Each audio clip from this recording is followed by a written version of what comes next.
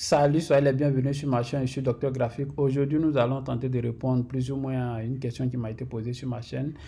La question était de savoir comment incruster une image dans une lettre, telle que j'avais fait une sinon une affiche pour une agence de mannequinat, et donc la personne a vu l'affiche et qui m'a écrit en inbox pour savoir comment est-ce que je fais le style là. Donc c'est ce que nous allons tenter de répondre maintenant. Mais avant de continuer, si vous êtes nouveau sur ma chaîne, sachez qu'ici nous parlons de création graphique, notamment du montage vidéo et aussi Photoshop. Et donc si vous êtes intéressé par la formation, par la chaîne, n'oubliez pas de vous abonner, aussi d'activer la cloche de notification pour être informé en premier lieu dès que je publie une vidéo. Et donc on se retrouve sur Photoshop. Comme vous le voyez, j'ai créé la fiche là, voilà, pas à pas. Et donc ce qui va nous intéresser ici, ce n'est pas la conception de la fiche, mais ce petit design que j'ai fait, voilà, casting, comment est-ce que j'ai pu, n'est-ce pas, incruster l'image dans l'écriture en fait.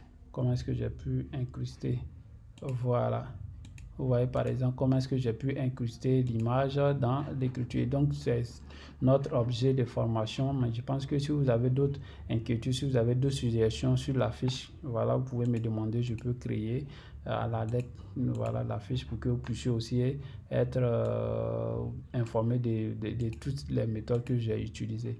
Voilà, l'image que nous allons utiliser est déjà ouverte, donc je crée un nouveau document, peu importe la couleur, je mets OK. Et donc nous allons écrire simplement docteur, voilà, docteur, très bien. Et voilà, je le mets là. Et donc nous allons prendre notre image que j'ai ouvert ici déjà avec Photoshop, je glisse, fais un glisser et je viens le déposer ici. Il faut s'assurer que l'image importée prend la taille de votre texte pour ne pas faire d'erreur. Et donc pour ce faire, on fait juste un petit clic droit et créer un masque d'écrêtage, et c'est la magie, c'est fini. Vous voyez, en une minute, en moins d'une minute, on a déjà fini le style. Et donc avant de continuer, si j'insiste là-dessus, si tu n'es pas encore abonné à la chaîne, c'est le moment de t'abonner parce que il y a encore de très belles formations qui sont en cours de préparation.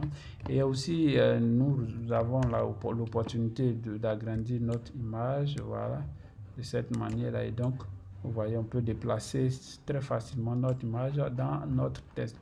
Et donc, c'est ce que j'ai utilisé un tant soit peu sur la fiche publicitaire que j'ai créée ici, en fait. Voilà. Et donc, j'espère très bien que ce petit tutoriel vous a aidé. Si c'est le cas, n'oubliez pas de vous abonner à la chaîne et aussi d'activer la cloche de notification pour être informé en premier lieu dès que je publie une vidéo.